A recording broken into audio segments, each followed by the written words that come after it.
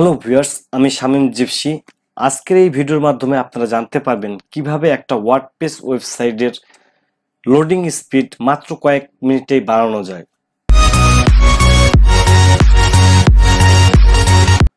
তো চলুন আলোচনা করা যাক কি কি কারণে লোডিং স্পিডটা স্লো হয়। এটার প্রথম এবং প্রধান কারণটা হলো হোস্টিং।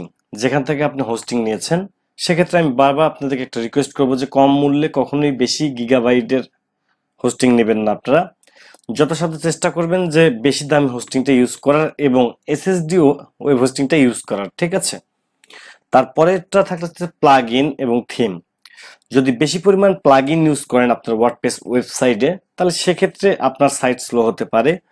আর থিমটা যদি ফ্রি হয়ে থাকে কিংবা এসইও ফ্রেন্ডলি না হয়ে থাকে, ইন দিস কেস আপনার সাইটটা অবশ্যই ভারী হয়ে যাবে, সেক্ষেত্রে লোডিং স্পিডটা অনেক বেড়ে যাবে। তারপরে যেটা থাকছে সেটা কোডিং এর মধ্যে যেগুলো থাকছে সেগুলো হলো আপনার HTML, CSS, জাভাস্ক্রিপ্ট, এই সকল যে কোডিং গুলো আছে সেই কোডিং গুলোকে অবশ্যই মিনিফাই করে দিতে হবে যেন খুব দ্রুত সাইটটা লোড হয়। তার পরবর্তী স্টেপ, এটা একটা গুরুত্বপূর্ণ স্টেপ। আপনাদের প্রত্যেক জনের ওয়েবসাইটে দেখবেন যে বিভিন্ন সার্ভিস কিংবা বিভিন্ন পোর্টফোলিওতে দেখবেন, অথবা ই কমার্স সাইটের জন্য বেশি দেখা যায় সেটা হলো যে অতিরিক্ত পরিমাণ ইমেজ ইউজ করা হয়ে থাকে। আর এই ইমেজগুলোকে কম্প্রেস করা হয় না। আর ইমেজগুলোকে যদি কম্প্রেস না করে থাকেন, সেক্ষেত্রে কিন্তু আপনার সাইটের লোডিং স্পিড অনেক বেশি হয়ে যাবে। আপনার সবসময় চেষ্টা করবেন লোডিং স্পিড যেন কমানোর জন্য অবশ্যই ইমেজগুলোকে কম্প্রেস করে দিতে। কম্প্রেস কিভাবে করতে হয় এর পুরো আমি অবশ্যই ভিডিও বানাবো, যদি আপনারা লাইক, কমেন্ট এবং শেয়ার দিয়ে আমার সাথে থাকেন। আমরা অলরেডি জেনে ফেলছি যে লোডিং স্পিড স্লো হবার কারণগুলো কি কি। এবার আমরা জানবো যে লোডিং স্পিড স্লো হলে কি কি প্রবলেম ফেস করতে পারেন। আপনার সাইটে সহজে গুগলে র্যাঙ্কিং হবে না। আপনার ওয়েবসাইট বিভিন্ন কিওয়ার্ডগুলো নিয়ে যে কাজ করবেন, সেই কিওয়ার্ডগুলো সহজে র্যাঙ্ক হবে না। যদিও বা আপনার কাছে unique content, fresh content, SEO friendly content থাকে, কিংবা আপনি অতিরিক্ত পরিমাণ ব্যাকলিং করেন, তারপরেও আপনি রেজাল্ট পাবেন না যদি আপনার ওয়েবসাইটের লোডিং স্পিডটা অনেক স্লো হয়। সো আমরা অলরেডি বুঝতে পারতেছি লোডিং স্পিড স্লো হলে একটা বড় ধরনের প্রবলেম ফেস করবেন। তো কিভাবে এটা সলভেন্সি নিয়ে আসা যায় বা কিভাবে এটা সলভ করা যায়, সেটা নিয়ে চলুন এখন আমরা ডিসকাস করব। ক্লিপিং পাথ স্পট, এই ওয়েবসাইটটা বিভিন্ন ইমেজের উপর কাজ করে। তারা ইমেজের ক্লিপিং পাথ কাজগুলো করে, ব্যাকগ্রাউন্ড রিমুভারের কাজ করে, ইত্যাদি কাজগুলো করে থাকে তারা। তো তাদের সাইটটা গুগলে র্যাঙ্ক করার পূর্ব শর্তটা হলো যেটা আমি বলেছি যে অবশ্যই টেকনিক্যাল ইস্যুগুলো দেখতে হবে। তার মধ্যে মেজর ফ্যাক্ট হলো স্পিড। তো চলুন একটু স্পিড চেকারের জন্য আমরা কয়েকটা টুলস দেখব। এটা হলো গুগলের পেজ স্পিড ইনসাইট টুলস। আমি এটাকে সবচেয়ে বেশি প্রায়োরিটি দিয়ে থাকি, কারণ গুগল কোন চোখে আমার সাইটটাকে দেখছে, that is the main fact for me. কারণ আমি গুগলে কিওয়ার্ডগুলো র্যাঙ্ক করব। আর এটা ছাড়া একটা ইফেক্টিভ টুলস আছে, সেই টুলসটার নাম হলো পিংডম টুলস। এই টুলসের মাধ্যমে আপনারা চেক করতে পারবেন একটা ওয়েবসাইটের স্পিড কেমন আছে, ঠিক আছে।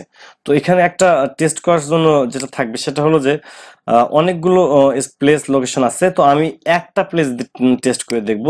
আমি ওয়াশিংটন ডিসিতে টেস্ট করে দেখব। এখানে স্টার্ট বাটনে টেস্ট ক্লিক করব, তাহলে আমাকে একটা রেজাল্ট সে শো করবে।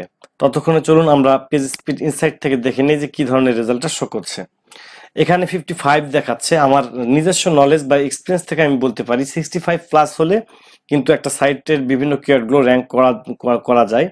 কিন্তু অ্যাকর্ডিং টু গুগল এর চেয়ে বেশি স্পিড প্রয়োজন গুগলের চোখে, ঠিক আছে। কিন্তু তারপর আমি দেখেছি যে 65+ হলে সে গুগল নমনীয় থাকে এবং কিওয়ার্ডগুলোকে র্যাঙ্ক করে, ঠিক আছে।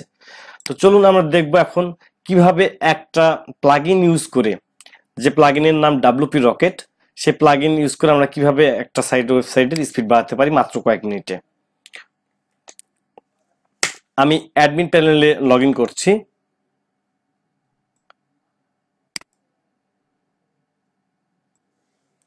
ওকে, আমি অ্যাডমিন প্যানেলে অলরেডি লগ ইন করে ফেলছি। এখন আমি জাস্ট একটা প্লাগইন অ্যাড করব। প্লাগইনটার নাম WP রকেট।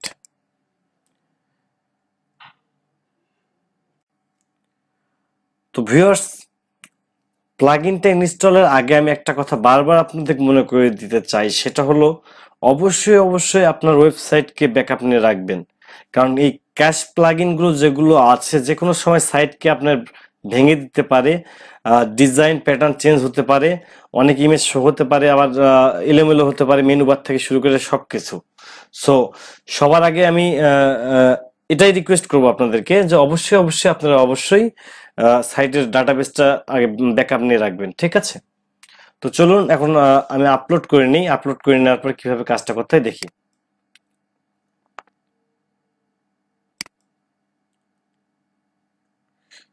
আমি কি হলো বুঝলাম না, আচ্ছা যাই হোক,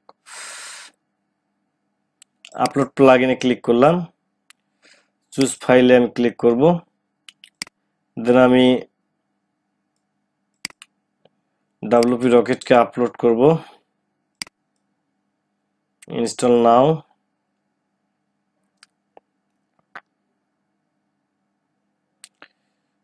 অ্যাক্টিভেট প্লাগইন। ওকে, প্লাগইনটা ততক্ষণে অ্যাক্টিভেট হয়ে যাক, আমরা একটু কথা বলি। আমি কেন এই প্লাগইন নিয়ে কথা বলেছি, কারণ গুগল বলছে যে সবচাইতে ভালো এবং সবচাইতে বেস্ট প্লাগইন হলো WP রকেট যদি আপনার সাইডের স্পিড বাড়াতে চান, ঠিক আছে? আর বাকি অনেক ধরনের প্লাগইন আছে, যেমন WP টোটাল ক্যাশ, তারপর WP সুপার ক্যাশ, ক্যাশ, এসব প্লাগইনগুলো ফ্রি আছে, পেইড ভার্সনও আছে। তবে ফ্রি ভার্সনগুলো আসলে ফ্রির মতো কাজ করে। আমি সবসময় যেটা চেষ্টা করি পেইড টুলস ইউজ করা, সেটা ডিজিটাল মার্কেটিং এর ক্ষেত্রে হোক আর ওয়েবসাইট ডেভেলপমেন্টের ক্ষেত্রে অবশ্যই প্রিমিয়াম থিম, প্রিমিয়াম প্লাগইনগুলো ইউজ করার চেষ্টা করি। তো এটা করলে আসলে অনেক দিক থেকে উপকার পাওয়া যায়। তো যাই হোক, এগুলো বিষয়ে পরে কোনোদিন আলোচনা করা যাবে। আর আরেকটা জিনিস জানিয়ে রাখি, সেটা হলো যে এই প্লাগইনের দাম যে খুব বেশি তাও না, $49 একটা ওয়েবসাইটের জন্য 1 বছর সাপোর্ট পাবেন। আর 3টা ওয়েবসাইটের জন্য আপনি 1 বছর সাপোর্ট পাবেন $99। আর যদি আপনি আনলিমিটেড ইউজ করতে চান সেক্ষেত্রে $249 আপনাকে পে করতে হবে। আবার এর চেয়ে কম রেটে যদি পেতে চান তাহলে আমার সাথে যোগাযোগ করতে পারেন, নিচে ডিসক্রিপশনে আমার নাম্বারটা পেয়ে যাবেন ভিডিওর। তো যাই হোক, আমরা এখন কাজটা শুরু করে দেই।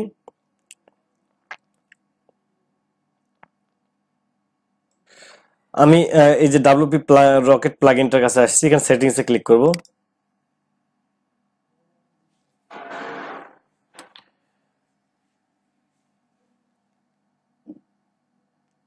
একটা কথা মাথায় রাখবেন, আমি বরাবর বলেছি অবশ্যই আপনি যেটা করবেন সেটা হলো যেন ব্যাকআপটা নিতে ভুলে না যান, ঠিক আছে? তো আমি যেটা প্রথমেই কাজ করছি সেটা হলো লেজি লোড, এখানে আমি ক্লিক করব। এখানে একটা ইয়ে দেখিয়েছে, সেটা হলো যে deactive if notice visually broken items your website. তারা নিজেরাই বলছে যদি এটা ভেঙে যায় আপনার সাইটে, সেক্ষেত্রে এটা ডিঅ্যাক্টিভ করবেন।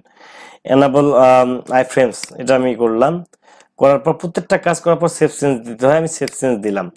আর যেহেতু তারা নিজেরাই বলছে চেক করে দেখতে, আমি চেক করে দেখতেছি। ইনকগনিটো মোডে আমি চেক করে দেখব।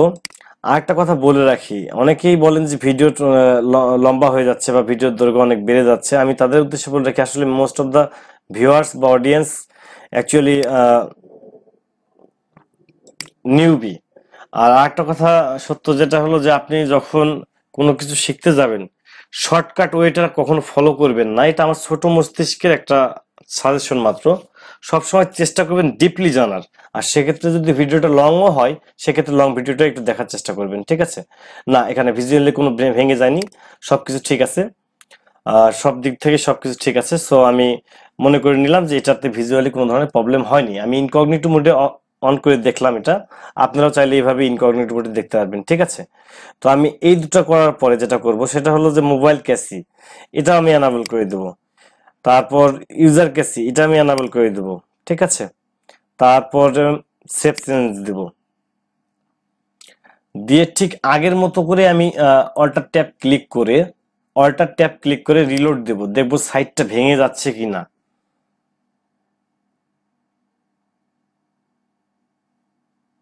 না, সাইটটা ভেঙে যায়নি, সাইটটা যেমন ছিল তেমনই আছে, ঠিক আছে?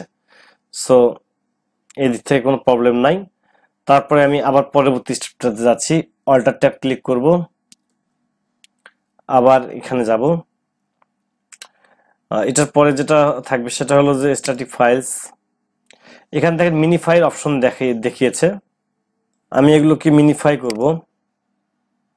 এখানেও কিন্তু সেই সেম মেসেজ দেখাচ্ছে, এটা HTML CSS জাভা এখানে বলছে আপনি শিওর তো, তার মানে তারা বলছে যে এটা একটা ভয়ানক জিনিস। ঠিক আছে, ইয়েস আই এম শিওর। তারপর জাভা স্ক্রিপ্টটা দিব, এখানে আই এম শিওর। তারপর বাকি যে কম্বাইন্ড ফাইলস গুলো আছে সেগুলো আমি দিয়ে দেবো, আই এম শিওর। একটা জিনিস কি, অন্যান্য যে ক্যাসি প্লাগইন গুলো আছে সেগুলো চাইতে এটা অনেকটাই ভালো। যদি কোনো ক্ষেত্রে ভেঙে যায় আমি আবার এই অ্যাডমিন প্যানেলে লগ ইন করে এগুলোকে আনচেক করে দেবো। ঠিক আছে, এবং আপনারা সেম কাজটাই করবেন যদি কখনো এই কাজটা হয়ে থাকে আর কি। এটা দিলাম, এটাও দিলাম, এটাও দিলাম। ঠিক আছে, সেভ চেঞ্জ দিলাম। আমি আবার একটু চেক করে নেব, আপনারাও চেক করে নেবেন সাইটটা কোনোভাবে ভেঙে যাচ্ছে কিনা। আর ডাটাবেস তো অবশ্যই অবশ্যই ব্যাকআপ রাখবেন, যেন ভেঙে গেলে বা কোনো ক্ষেত্রে যদি রিকভার করতে প্রবলেম হয়ে যায় সেক্ষেত্রে যেন রিকভার করতে পারেন। সাইটে কোনো প্রবলেম হয়নি, সো আমি আবার চলে যাচ্ছি সেখানে। এবার যারা সিডিএন ইউজ করেন তার সিডিএন এর সেটিংস এখানে অ্যাড করতে পারেন। যেহেতু আমি এখানে সিডিএন ইউজ করতেছি না সেহেতু আমি এটাতে কাজ করতেছি না।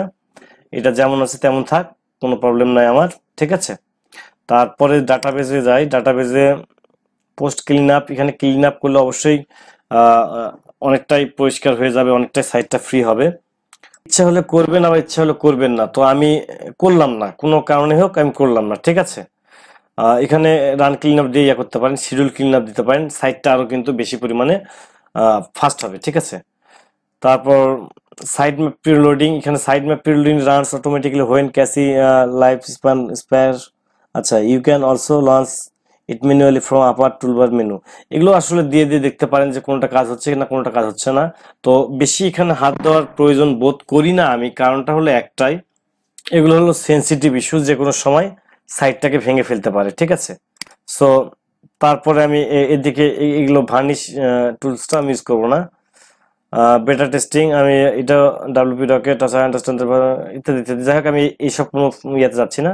সাপোর্টের ব্যাপারটা এখানে আসছে, আমি সেভ চেঞ্জ করে দিলাম। ঠিক আছে,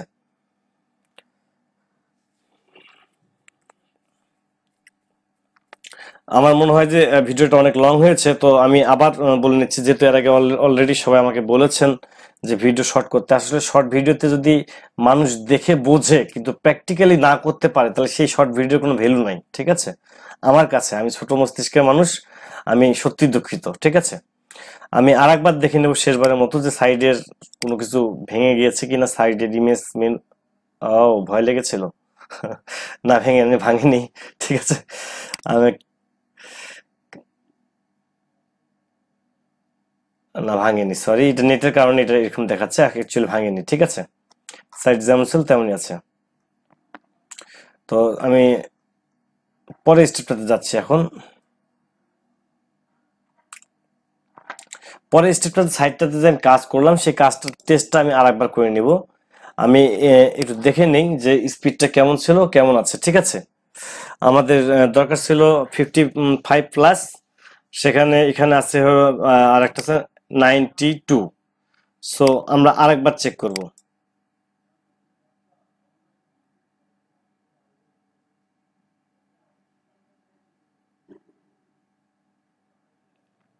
হয়তোবা ডেস্কটপের স্পিডটা একটু কমতে পারে। দেখুন 50 থেকে 70 চলে গিয়েছে।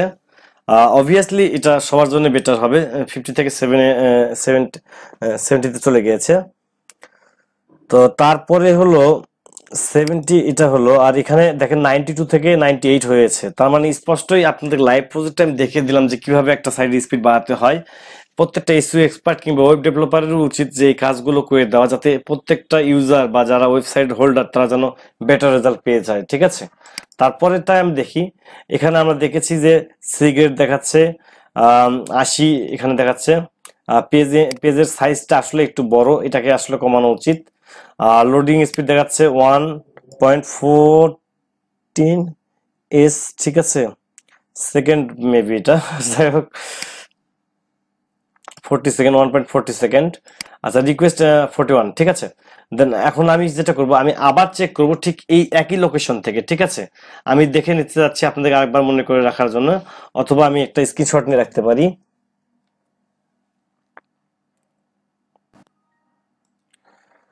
বাস, আমি আবার ট্রাই করছি। আমাদের লোডিং হচ্ছে, লোডিং হোক, রেজাল্টটা দেখা কি দেখাই দেখি। আমরা রেজাল্টটা পেয়ে গিয়েছি যে আমাদের সাইটটা সেম লোকেশন থেকে ক্লিপিং পাথ স্পট গ্রেড আগেরটার সাথে যদি কম্পেয়ার করি, আমরা আগের গ্রেডটা ছিল সি, তারপরে হলো পেজ সাইজ ছিল 3.2 MB। এখন দেখুন আগের গ্রেডটা হলো বি হয়েছে 88, আর তারপর পেজ সাইজটা হয়েছে 1.6 MB, আর লোড টাইম হলো 876 ms। আচ্ছা, সেকেন্ডের ভাগ বোধহয় ms। আমি আসলে অঙ্কে খুব কাঁচা এবং খুব মেধাবী একজন লোক না যে বিশ্লেষণ করতে পারলাম আমি এটা, ঠিক আছে, আপনারা বুঝে নিন। আমার মনে হয় আগেরটাতে এজ ছিল, আপনারা একটু লক্ষ্য করলে দেখতে পারবেন আগেরটাতে এজ ছিল, কিন্তু এখন সেটা 1 সেকেন্ডেরও কম সময় হয়েছে। আগে রিকোয়েস্ট ছিল, টোটাল রিকোয়েস্ট ছিল 41, এখন রিকোয়েস্ট হয়েছে 21। সো দেখেন মাত্র 15 মিনিট বা 20 মিনিট পরিশ্রম করে আমরা একটা সাইডের স্পিড বাড়াতে পারি শুধুমাত্র ওয়েব ডাব্লিউপি রকেট এই প্লাগইনটা ইউজ করার মাধ্যমে। তো আশা করি আপনারা সবাই এভাবে স্পিড বাড়াবেন এবং আপনাদের সাইটগুলোকে গুগলে র্যাঙ্কিং করবেন। ধন্যবাদ সবাইকে। ভালো লাগলে অবশ্যই ভিডিওটা শেয়ার করবেন। আপনাদের শেয়ারই আমার একটা অনুপ্রেরণা হিসেবে কাজ করবে ভবিষ্যতে আরো ভ্যালুয়েবল কিছু কন্টেন্ট আপনাদেরকে দেওয়ার জন্য। ধন্যবাদ সবাইকে।